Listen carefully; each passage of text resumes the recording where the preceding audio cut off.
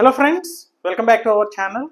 So in today's session we'll see one more concept in operating system, that is hashed page table in operating system. So in our previous session we have seen what is the structure of page table and how many techniques we can use to structure the page table. So in that we have seen the three types. So that is hashed page table, inverted page table and hierarchical page table. So in our previous session we have concentrated on hierarchical page table, how we can structure a page table. So in this session, without delay, let's start the second technique, that is a hashed page table.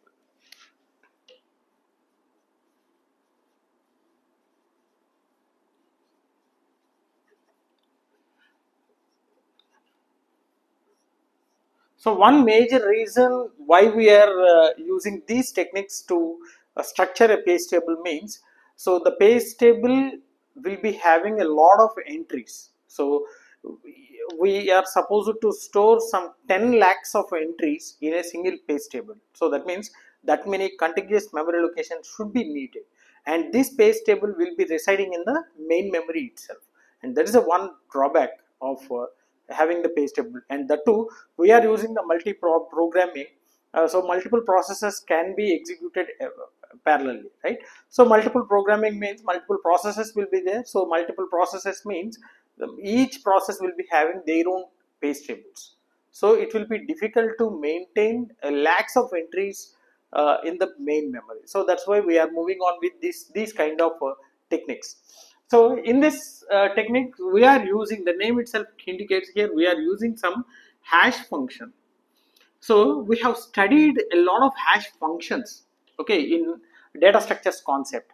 So division method, folding method, like that we have studied a lot of hash functions, right? So I'll post the link of these hash functions in the description so that you can go through that one, right? So why we are using this hash function means it will give less accessing time. So this is a one more point we have to remember.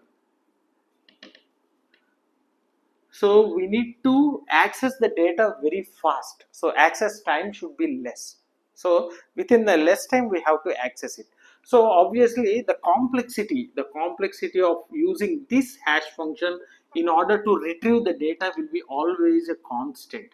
So which is very efficient, okay, efficient. So we are using such type of hash functions in order to map the logical address towards the primary address, okay. So let us see this. We know how the logical address will be converted into a physical address. So I am drawing the same diagram. So here the CPU, and here it will be two parts. One is a page number and another one is a displacement or offset. We can also call it as offset. So actually what happens means, so this will be referencing the page table. This will be referencing the page table. So this is a page table, and from this page table we'll be getting frame. So frame number and a displacement. So this, the same displacement will be given here, and this points towards a frame in the main memory. This points towards the frame number in the main memory. So this is a main memory, okay, right? So that's the same thing we have studied here, right? So now hashing means before getting the page reference we are using here hash table, okay. Instead of using the page table we are using the hash table. So this page, whatever the page we are having, so this is a logical address, okay, this is a logical address, and obviously this is a physical address, right? So hash table and all these are the hash values, right? How we are getting the hash value means, so applying some hash functions on this page, That means a page number. Okay, so this page number will be given to some hash function. Okay, so that it will give one hash value. Okay, so it gives some hash value which makes a reference in the hash table. So hash table will be having all the hash values, and from this hash value we will be getting a page, I mean a frame number, directly a frame number. Okay, after applying some hash functions, so those hash functions, so division method, so one method is a division method. For example, if the page number is 125, so the division method 125 mod 10, which gives the value as a 5, so 5 is the hash value, and it will be locating, or it will be pointing towards this value 5 in the hash table. So this hash table will be having all the hash values. So for example, if it is a 5, so in this particular entry there will be a frame number, so that frame number will be taken and that will be applied to the displacement, so that we will be getting the physical address. Now see, this is a one hash function, division method. So there are a lot of hash functions. As I said that, I'll post the link. So once again, after some time, I mean, if there is another page which is of 225. So applying 225, again we are getting the hash value 5. Now what happens? So here in such way we call it as a collision. So already all these things we have discussed in our hashing concept, right? So collision. So whenever the hash function applies on a page which gives the same hash value. So here the page number is 125, page number is 225. So applying the same division method, that means the hash function on this page number which gives the same hash value. So that means it's a collision. In such a way, what happens means it creates a linked list. So creates linked list. Linked list. So what is it that linked list means? See, for example, if it is pointing here, so it will be having the three parts. One is a page number, another one is a frame number, another one is a address. See, I am writing here. So the linked list node will be having, one is a page number, so which page we are getting, and the corresponding frame number, and the third one is the address of the next node. So address of next node means here we are having a two possible hash values, I mean two possible inputs which gives the same output. So here in such case, see, for example, here it will be linking towards a one more node with the same page number, frame number, and here it will be, for example, the address of this first one is 1000, address of the next one is 2000. This 2000 value will be stored here. Okay, 2000 value will be stored here. For example, so there is a one more page with the 325.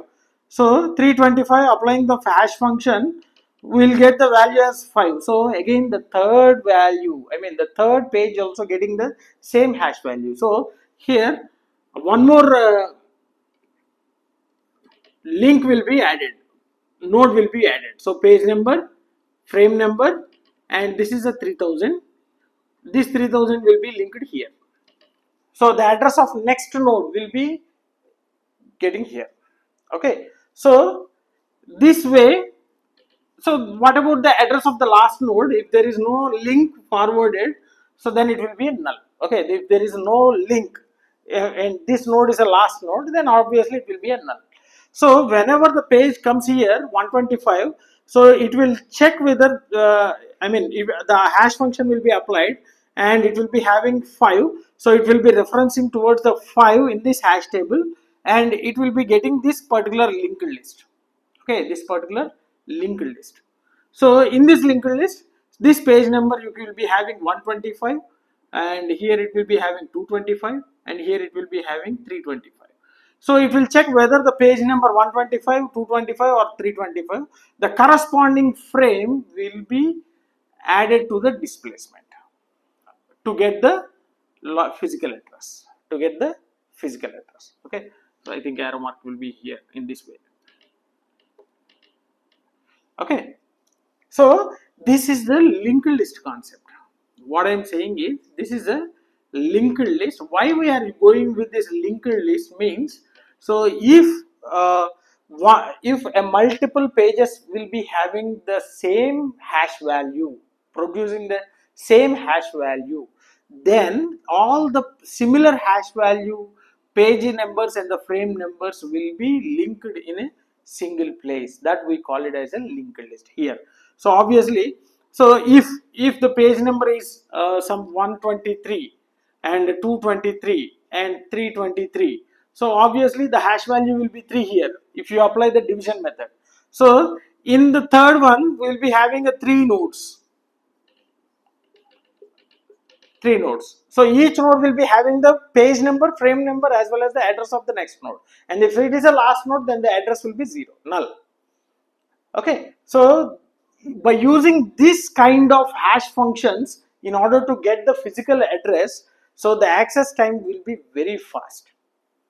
Okay, so the logical address, the theme is same. The logical address will be the page number and the displacement, and page number it goes with the page table, and in the page table we'll be having the corresponding frame number, and that will be added to the displacement for getting the physical address. But here instead of page table we are using this hash table, and some hash functions are applied on the page number so that we are getting some hash value, and based upon that hash value we are linking up all the related frames here.